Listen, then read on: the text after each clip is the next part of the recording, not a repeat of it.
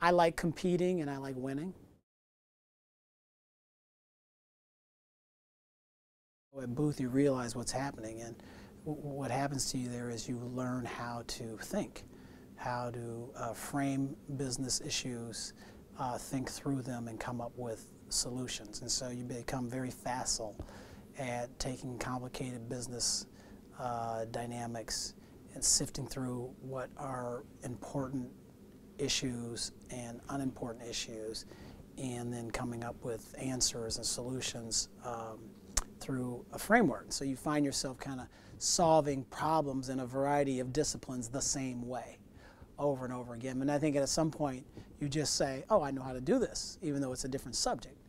And I think that's part of the beauty of Booth and the discipline that they put around. The president and I met at first on the basketball court. I think we played together many, many times. And so we had that sort of relationship as guys working out. I was the treasurer in the 2008 campaign, and I was the treasurer in the 2012 campaign. But they were two very different campaigns. You know, it was a different dynamic. It was a rising star who had this great momentum and a viral sort of dynamic with respect to the growth of his following.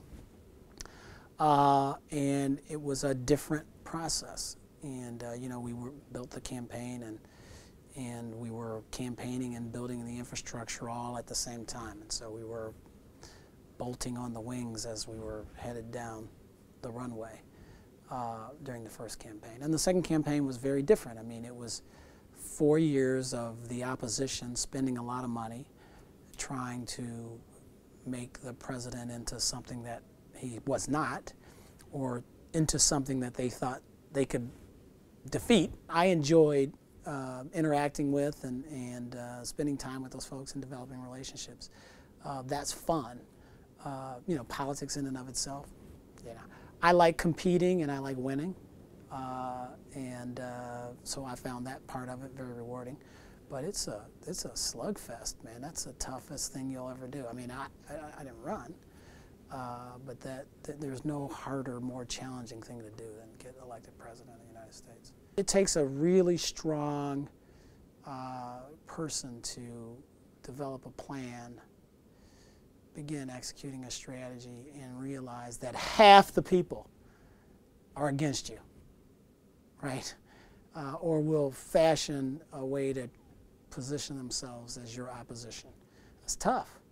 And I'm not sure how many CEOs would ever get used to that. Because as a CEO, you're used to organizing people around a plan and a strategy, and nobody would dare to, once people agree and you know you work as a team to come up with a strategy, then everybody's in.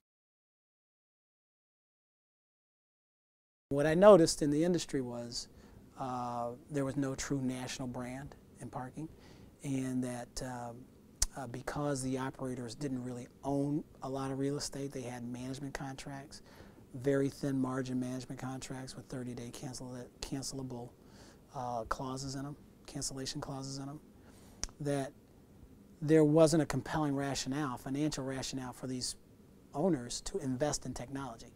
And so there was an opportunity to improve performance by investing in technology.